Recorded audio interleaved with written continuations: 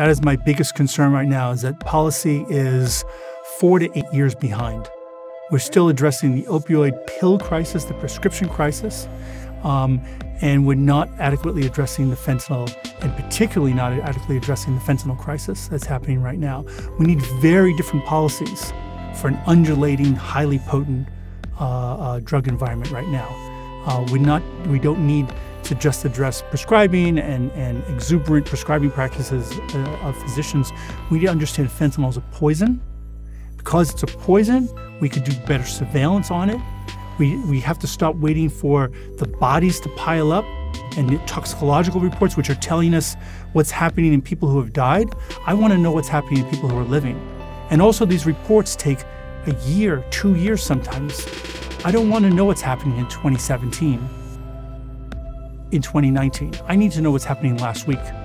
And with drug surveillance, I can understand what's happening last week.